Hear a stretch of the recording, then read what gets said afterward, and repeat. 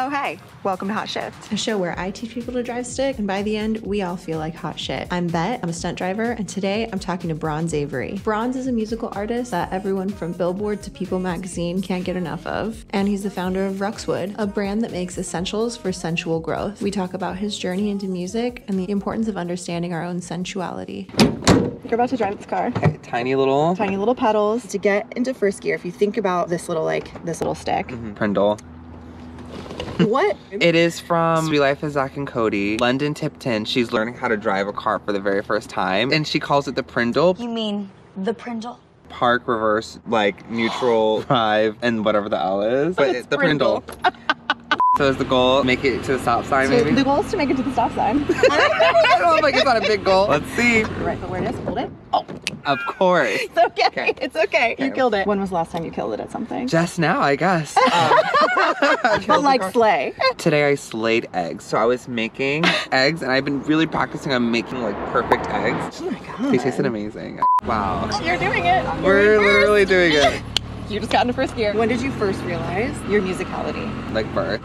I just like always was singing. But when I was in 5th grade, my like friend Chastity told me to go online, go home to AOL Music and look up Love Angel Music Baby by Gwen Stefani. There's a song called Bubble Pop Electric that you're gonna love. No! Yes. That's like my favorite song. Life was changed. Ever since then, I just always wanted to be a singer. What gave you the courage to move to LA when you want to pursue a dream, like going to the place where you can do it? 99% of people just stop there. I had some traction happening in Orlando that inspired me that if I were to move to LA, that it would work out. But I think in terms of like courage of ability, I wasn't afraid of coming. I knew I would slay it. Like getting here was the hard part, but I was like, once I'm here, it's gonna be a vibe. I always was really confident in my talent and like my ability. Oh my god, there's so many like reaching, what is it called? Yeah, like a higher. Take your right foot off the gas. Down into second. Boop boop. Cute. That was cute. Feel that? Yeah, oh my god, we're doing it. You're doing it. Eat it up. Are you kind of gagged right now that you are I'm so happy. It took 2 seconds and you're here driving stick? I do feel like I'm able to do it. Yeah. At least to survive, you know? Yeah. What space are you creating when you write songs, and who is your music for? I make my music for me. It really is a personal thing, and I'm so glad people can relate. But recently, I have been really interested in trying to crack the code of making music that my community really likes. I want to be a person that like, they're like in our community where they're like, I support this queer musician and more than I support like Britney Spears, you know, whatever. Like, yes, you've been doing what you've been doing for a while, and you've always known, and you've had the confidence, like, this is what I'm supposed to be doing. When something actually happens that maybe you had just imagined and now it's happening outside of you, what does that moment feel like? It never feels like how you think it's gonna feel. I feel like this is like not even for music, but for anyone and anything in life. You never feel like you've gotten to that place you're supposed to get to until maybe almost after you've achieved it. They always say like really enjoy where you are, because like right now, for instance, like I don't feel like a famous like singer, but I also do. Yeah. Because I'm like, if I don't feel like it right now, I will never feel like it. Where did you learn that from? I think it's time. That's how I've learned it. The dreams change, and you have to allow your dreams to change because the world changes, you know? Ooh. Like, we were talking earlier about toxic positivity. Having your song called It Is What It Is. All these different facets of yourself out there in the world right now. Like, what do you do when there's something where maybe it didn't happen the way you wanted it to happen? It is what it is. And there you have it, folks. Thank you so much. Have a great one. Goodbye. When something doesn't work out, I really do see it as a sign to pivot.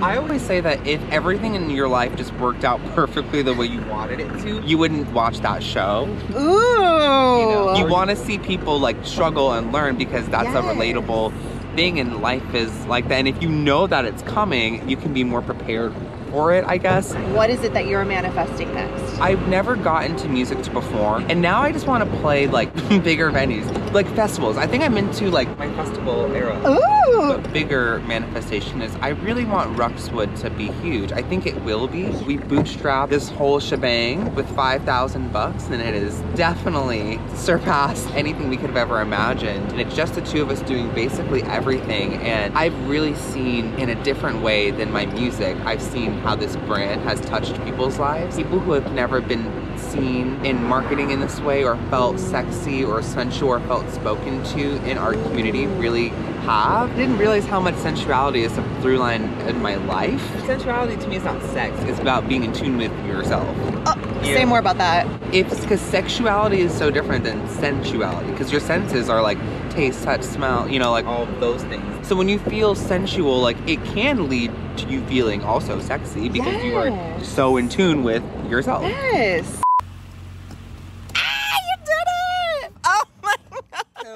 You absolutely killed it. That was so my God. fun. You have been driving stick for this entire fucking time. You did it. I couldn't have done it without you. This is amazing.